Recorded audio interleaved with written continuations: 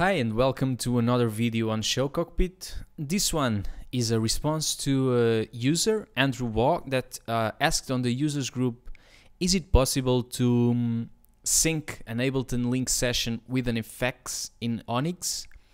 Yes, there's already a video on how to virtually tap the beat button from an Ableton Link session and have the chases sync to the BPM, but there is no information on how to sync the effects engine speed with an Ableton Link session. And this video will demonstrate how you can do that with ShowCockpit and a few LUA scripting. So let's start by adding the elements that we need. Let's start with Obsidian Onyx because we want to control Onyx, enable it. And let's also add external control Ableton Link. Also enable it, and let's get ourselves a LUA script element as well. Okay, so before we dive into the LUA script itself, let's first record something in Onyx. So I'll create an effect.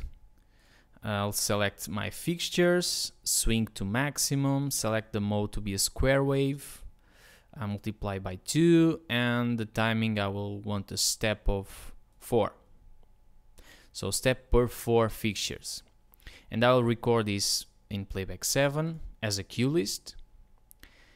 And now if I select the same fixtures and set the speed to maximum, okay, to 100%, and I can record this, only the speed as an override to playback 8. Alright, so what I have essentially created here, if I play this cue list and bring this fader up, is an effect that is running on a cue list, and the override is essentially controlling the speed of this effect. And what we will do is control this fader with or based on the BPM information coming from the Ableton Link. So we know that as an override we have recorded the full speed, so this is 100% speed, this is the maximum speed, and this will be 0 speed, right? So, and in the middle, there are intermediate values between the minimum and the maximum, of course. So, going now back to ShowCockpit, you can open the LUA script. Let's delete the sample file, and we will need to get the BPM or the tempo information from Ableton Link. So select Ableton Link, get tempo function. You can copy the example code, and let's call this variable BPM. All right, and now we need to control Onyx main playback fader move. So we need to get the Onyx element into a variable so that we can call functions from that, and we will call this function main playback fader move. I will not copy the others now. So playback number, remember we recorded the speed at playback 8, so we will want to control always playback 8, and this value will range between 0 and 1, the minimum and the maximum. So I've made a few tests using also the information that is shown here that correlates percentage and BPMs, and there's actually a quadratic function that relates the two, and the inverse of that quadratic function is a square root. So to get the fader level from the BPMs, you just set this fader level equals, we will call this variable fader level, math.square root. We will do the square root of the BPM that we are reading from the Ableton Link and divide the BPM by 300. All right, so this square root was inferred. It was by trial and error, if you want. this function, this is a mathematical function, will give you the right fader level for this override. And now we can use this variable when we call the fader move function of the Onyx element. So essentially, if we are running an Ableton Link session, and by default it runs at 120. Okay, I have here an application on my phone alright, so you can hear it, and if you also put the Ableton Link element at information log level, you will see for each bit, you will see a message. It is currently at 120. And if I change on my phone, I can increase and decrease, and you will see a message also on the console.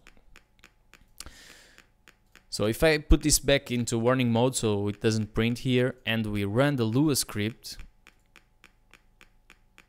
it runs once. Let's save this. It runs once. Basically runs through this sequentially, and you can see that now the effect is running in sync with what you hear from my Ableton Link application here. And if I increase it, it will not change because we only run the LUA script once, right? So we need this LUA script to be running continuously so that the fader level will be continuously updated. And we do that by adding a while true do all this and end here, and we'll indent so we can know exactly what's inside the while. So this means loop indefinitely, all right, until we stop the script. Let's give the CPU some resources as well, so we are not continuously doing this, but sleep just a little bit to free some CPU resources. So we'll sleep for 10 milliseconds, and we will repeat this every 10 milliseconds. So if we now run the script, you'll see that the script keeps running in the back. And if I change here, let's come back to Onyx, and if I change the tempo here on the application, now it's 77. And as you can hear and see, the effect is running in sync with the Ableton Link. Let's increase it to 168. Just to confirm if everything is working, you can also open this window over here, and as I'm changing the tempo on the application, you will see the speed being updated. It's now at 72 BPMs, and now 161. And that's it. So that LUA script is basically changing this playback level over here every 10 milliseconds. So if we try to change it, it will come back again to the level because there's a LUA script running on the back. And that's it. So using this little LUA script, which I will upload and include a link to that in the video description, you can basically sync your effects to an Ableton Link session using the BPM information and by changing an override fader on a main playback. You can also use a sub master fader, any fader that you want that is free to use. You can choose whatever you want.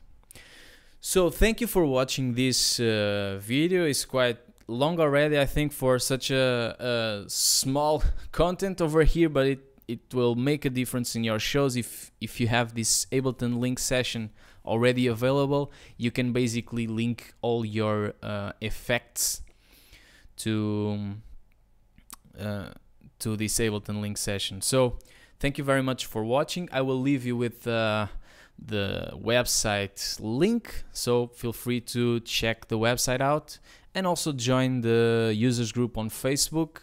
It's on facebook.com/group/ShowCockpit. Thank you for watching and see you on the next video.